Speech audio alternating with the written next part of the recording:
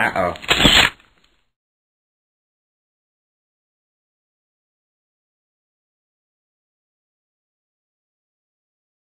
I sure hope this girl has what it takes to break the spell.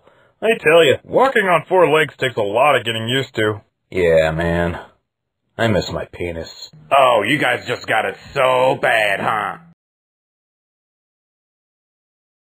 Oh no, don't mind me.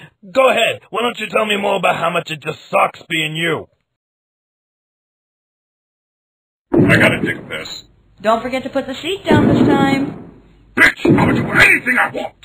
Oh God, here we go again. Hey, aim for the bowl this time, Hawkeye. Ugh, it's so hairy. I guess things could be worse. Why do you sound like Kermit the Frog? Why did the bear cat cross the street? I don't know. Did you see? You're watching UCTV. Hey everyone, my name is Keith. You know, someone once asked me, what's my favorite place in the entire world? Well, after thinking about it, I'd honestly have to say that my favorite place is the Mushroom Kingdom from the classic Nintendo game, The Super Mario Bros. As far back to when I was just a wee little McNugget, I always wanted to eat a bunch of magic mushrooms and save a princess from the forces of evil. I mean, that'd be sweet, right? You're pretty much guaranteed some ass, and at least if anything, to be fucking tripping balls. So get this.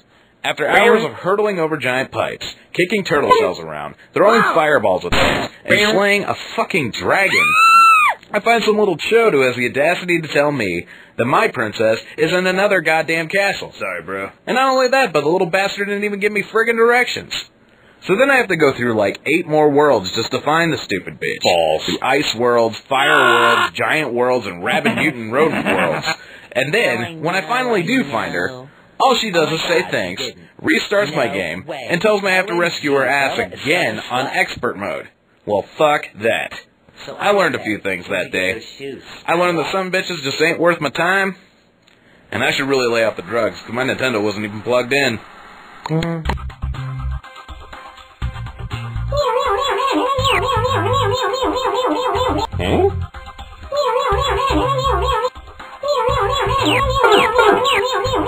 Hehe.